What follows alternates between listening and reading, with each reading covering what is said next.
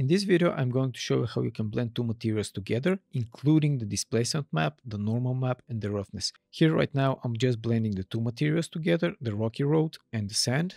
And if you turn more of the sand, you can see that the sand is popping out with the displacement map covering the rocks over here.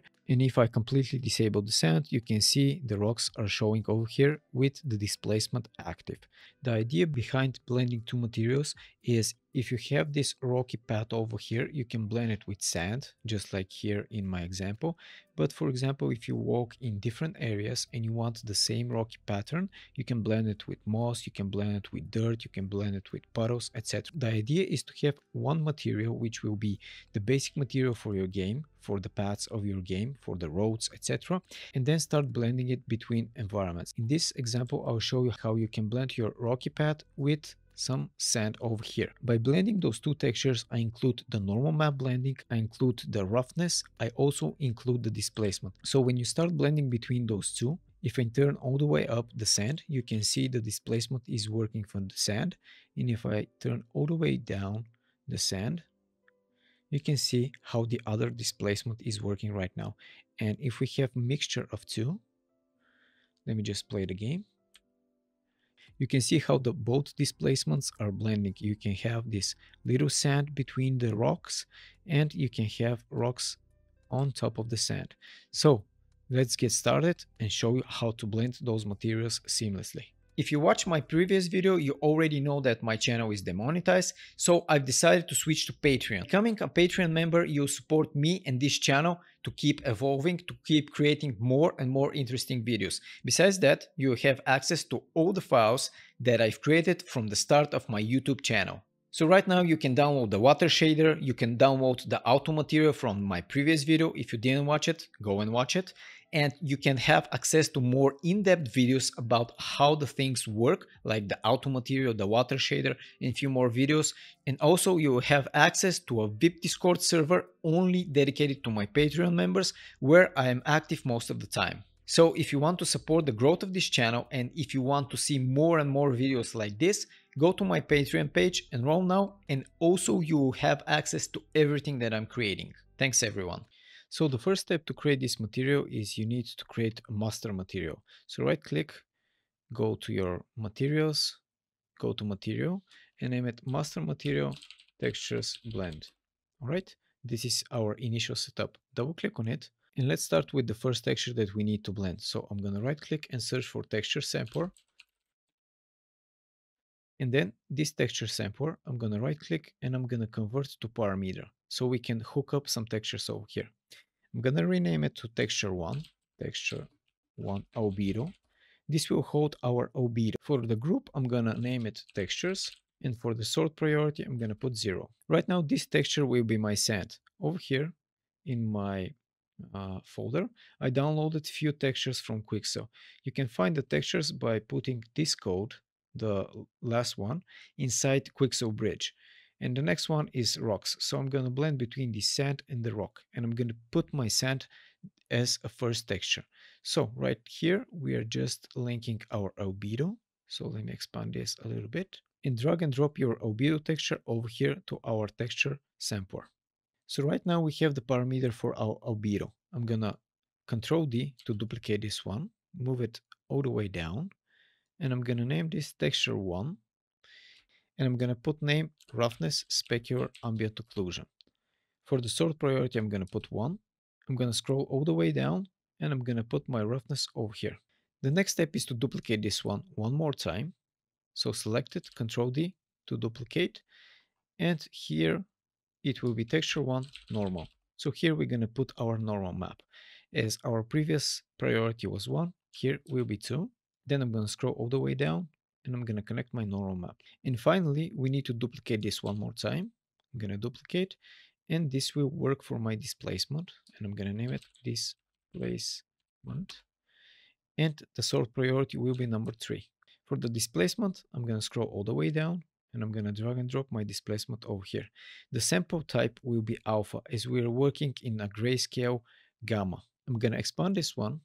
I'm going to select it. I'm going to put comment, and I'm going to name textures 1. I'm going to click show on bubble when zoomed. So this group is holding our texture 1 samples. The next thing that we are going to do is we need to create the absolute world position and tiling. So I'm going to right click and search for world position. And this is our world position that we are going to use. For the shader offset, I'm going to use the absolute world position, including material shader offsets. The next step is to mask only the RNG channel.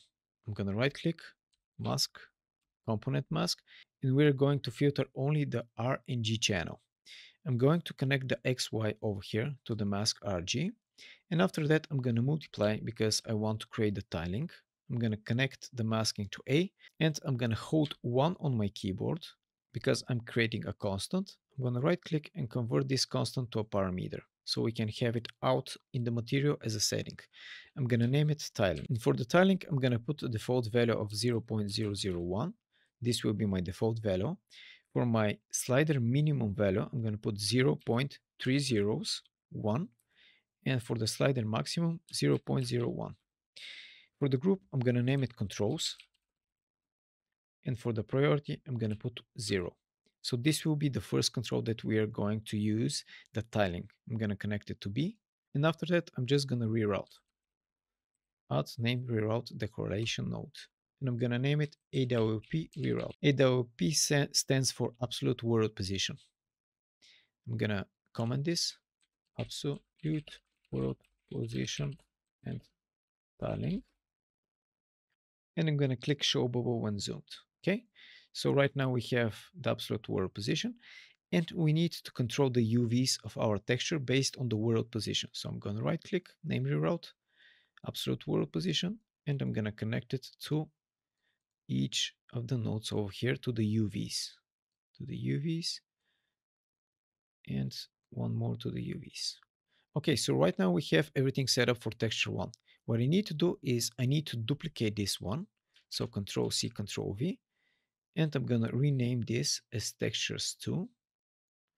And this is the second texture that I am going to blend with. And we're gonna start modifying the texture samplers. The first one, we need to tell it that it will be texture 2. Again, it will be in textures. The last one is texture with set sort priority of 3. I'm gonna change the sort priority to 4. And I'm gonna connect my other albedo texture, which is the rock one. Connect it over here. I'm gonna scroll the way down. Texture number 2. This was sort priority 4. This is sort priority 5. Let's scroll all the way down. Connect the roughness. Move on to the normal one. Connect the normal map. Move all the way up to normal. Let me check. This was 5, so this is 6. All right. Move to the displacement. This is 7. Texture number 2. Scroll all the way down. Connect your displacement over here. I'm going to maximize. And we have our textures here working pretty good. The next step is we need to lerp between those two textures. So we need to connect this one, and lerp between it, and the roughness and the normal and the displacement. Okay, so let's do this. I'm gonna hold L on my keyboard to search for lerp, or you just right click lerp, which is the linear interpolate. Click over here, and let's start connect the first one. The first one is our texture 1 albedo, goes to the B slot. Then the texture 2 albedo goes to A. Let's duplicate this one more time.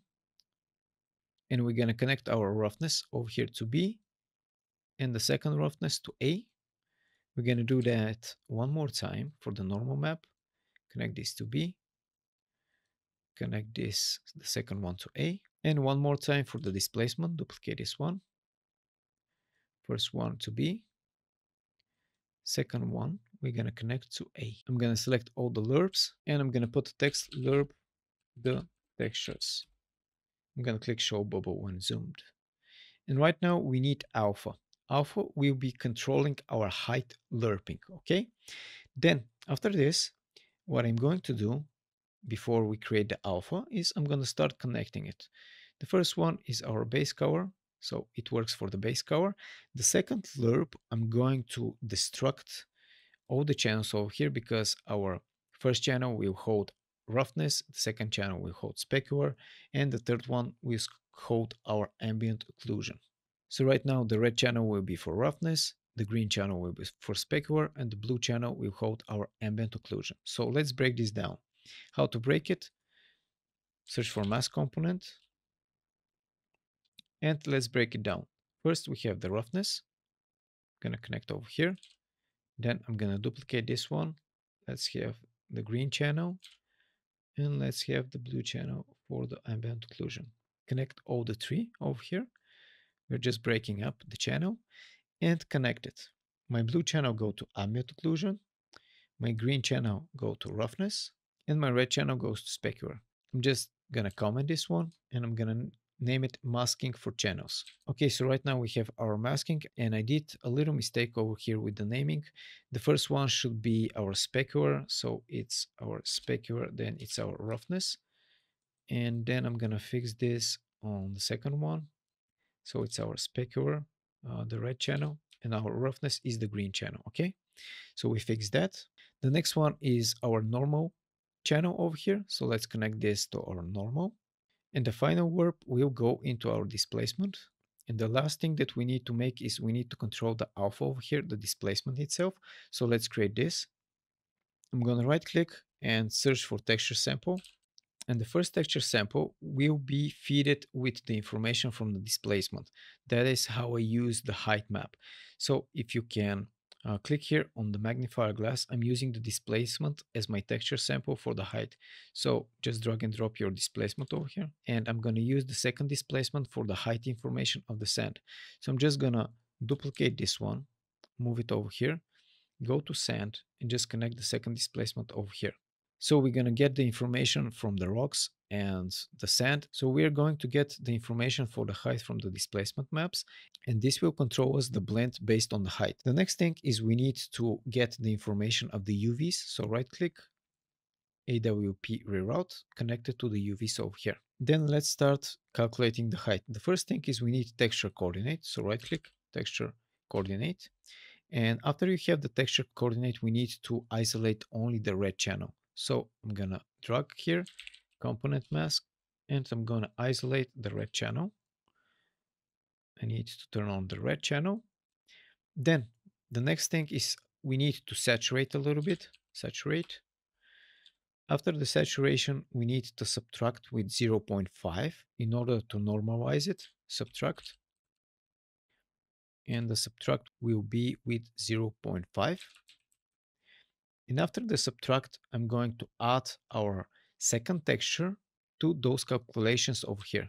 I'm going to hold A on my keyboard, click, RGB will go to A, and the subtract will go to B. After that, I'm going to multiply, so hold M on my keyboard, left click, I'm going to connect my subtract to the multiply, I'm going to align it over here. And the next control that we need is the blend power. Here we're going to control the blend power. I'm holding 1 on my keyboard, left click, right click again, and convert to parameter. Name this parameter blend power, and the blend power will hold a default value of 1. We hold a slider minimum of 0.62 and a slider maximum of 1.5. We're going to select the group controls, and I'm going to put sort priority of 3. This blend power will go to the multiply B node over here. After that, I'm just going to move my add over here so we align them together. After that, we need to add the blend power, the multiply, to the first texture. So I'm going to hold A on my keyboard. I'm going to connect to RGB over here. And I'm going to connect my multiplied node to the B channel because we're adding the power also to the first texture, okay? Then we need to subtract, and we're going to subtract the second texture from the first one. So the second texture from the add node will go over here, and the first texture will go to B. So we are subtracting our second texture from our first texture, and we are using the blend power to blend between those two. And we are multiplying it with a blend power. Moving on, we need a smoothness parameter with a division node. So I'm gonna search for divide node, and I'm gonna divide by a parameter. So I'm gonna duplicate this parameter, Control C, Control V. I'm gonna name this parameter smoothness, and the smoothness will hold 0.2, for the slider minimum 0, and for the slider maximum 0.5. This will hold a sort priority of 1. and I'm going to connect it to the divide node over here. The next step is we need to add one more parameter, which will be our additional smoothness, a little bit more control on the blend. So I'm going to right click, add, connect the divide node to the add node, and then duplicate this parameter and name this additional smoothness. Additional smoothness, okay? The parameters will be 0.2, the default value will be 0.2, the slider minimum minus 1.5, and the slider maximum 2.5. The control group will stay the same, and let's put for the sort priority 2. Connect this all the way to B, and I'm gonna add a comment over here to the additional smoothness, and I'm gonna add a comment over here. So this additional smoothness works only when you have smoothness above 0.1. So for example, if this smoothness is below 0.1, this parameter won't work at all. All right. So this additional smoothness will work above 0.1. Then what we are going to do finally is we need to saturate again. Connect it over here. And then we need to reroute it. Reroute so we can use it. And I'm going to name this height map reroute. Height map reroute. Okay. And this is our height map controls. Let me just move this over here. I'm going to select everything, comment height map control. I'm going to click show bubble when zoomed. And finally, what we need to do is we need to connect the height map over here to all the alphas. So I'm going to right click, height map reroute, and connect it to the alphas everywhere. All right, I'm going to save it. And we've created our master material for our texture blend. Now we need to create a material instance. So I'm going to right click, I'm going to create material instance, mi2 textures blend. Okay, then select your landscape, close this, drag and drop your material over here. After that, open your material instance and enable everything over here. So we are ready with our material. Right now you can see that displacement is working, and when you start tweaking your parameters, you start blending with your sand over here. And you can have pretty good blends. You can go all the way up, or you can just show a little bit of the rocks beneath with this additional smoothness, or you can make it like that. Pretty much unlimited possibilities of this one. And you can of course expand it if you want. You can include more textures and lerp between more textures based on the height. And this is pretty much very handy blending material for your game if you want to create different zones with different blending, but using one same texture and blend it with a different one. Thank you guys for watching this one. I hope I teach you something, and I hope this is useful for your game. If you have a problem and if you don't see the textures over here, what you need to do is you need to select your landscape, search for enable Nanite, enable it, and click on build data or rebuild data. And everything will be fixed because displacement works with Nanite. And before I end up this video, I want to let you know that I've created a Blueprints Masterclass for Unreal Engine 5. It is available right now on Udemy. So if you want to expand your knowledge and not just only create art pieces in Unreal Engine 5, but create some characters, create some game logic, my course is the perfect solution from beginners to intermediate Unreal Engine 5 users. The course itself is 15 hours long, and it has all the foundation that you need to kickstart your blueprint knowledge in Unreal Engine 5. So if you want to keep evolving yourself beyond just creating art in Unreal Engine 5, enroll now. So I hope you enjoyed this video, and if you want to support me and get access to all my files, also to the auto material that I've created previously, join my Patreon page for $4.99, and with your pledge you're supporting me to keep creating amazing videos like this. Each one of you can make a big difference by supporting my channel so I can keep making those videos. Thank you guys for watching this video. Happy game development. I'm out.